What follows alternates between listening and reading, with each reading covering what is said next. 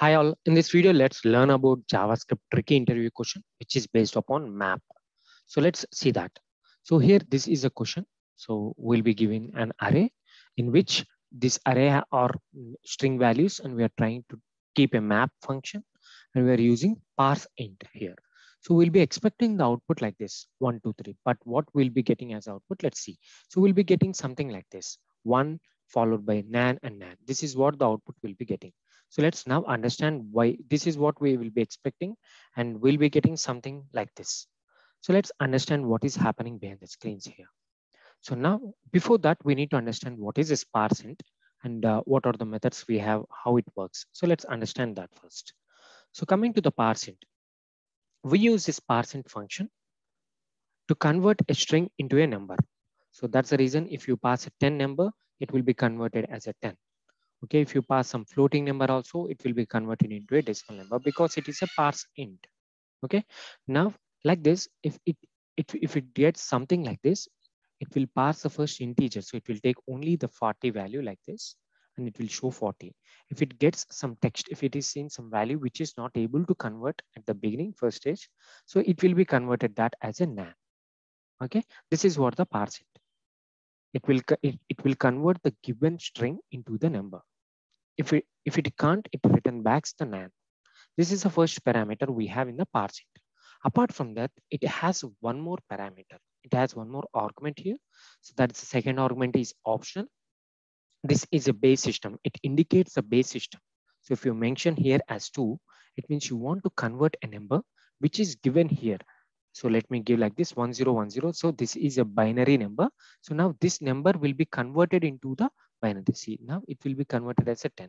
So now if I say something like all ones are given, all ones and zeros should be given. If I give something like this, see, you got 14 here because this number is converted into the binary.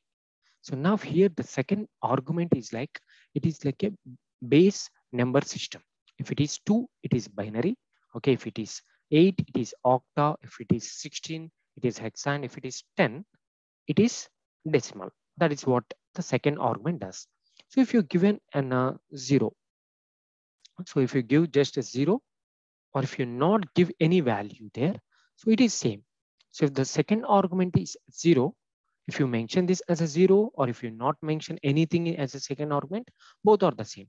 That's the reason, see, if I mention the second argument as 0, if I not mention it also, you will be getting the same value. So this is about the parse int and its second argument. Now let's understand what is the map.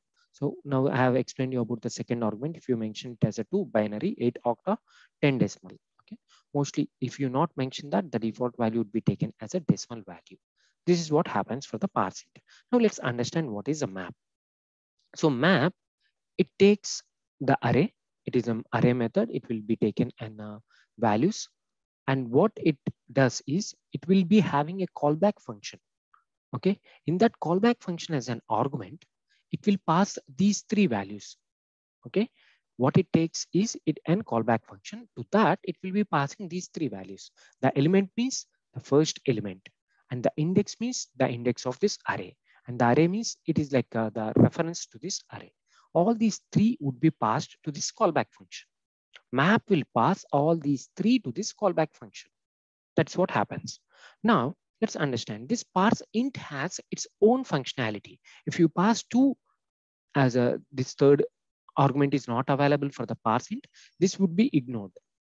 Okay, now what map does, it will pass 2 element and the index to the parse int. So like this.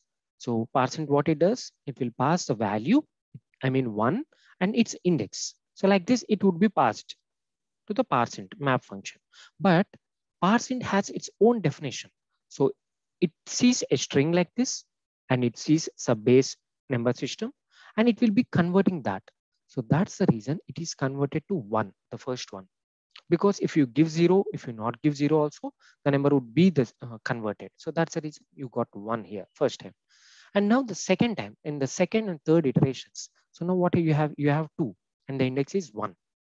Now parse int can't do any of the operation on this because the number system 1 is not available.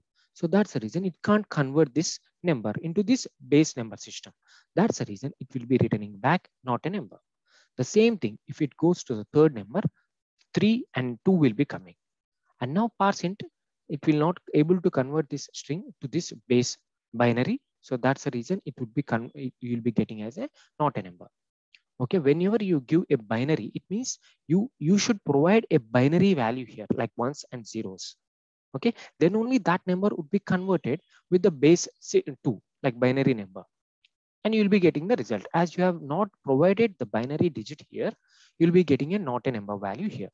So that is the reason you'll be getting 1, not a number, and not a number. This is the reason behind the output.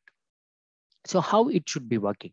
So let's take this example. If you want this to work, so usually how we use map is you'll be providing a return, callback function here. So let me call this as return numbers. So now you need to provide a constant, okay, a return numbers.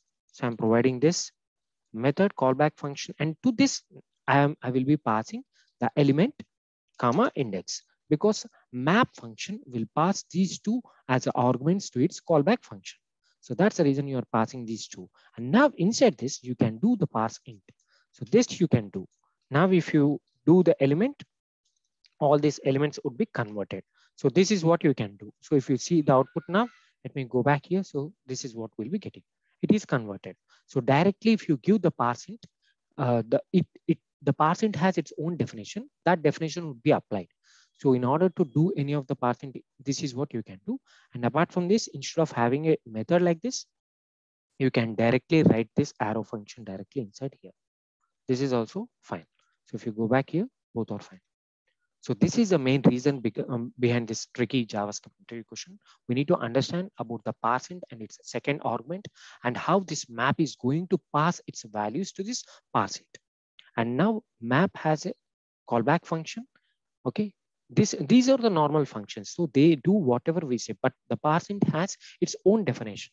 So that's the reason it was parsed something like this, 1, nan, and nan. I hope you understand the video. Thanks for watching. Please subscribe for more videos.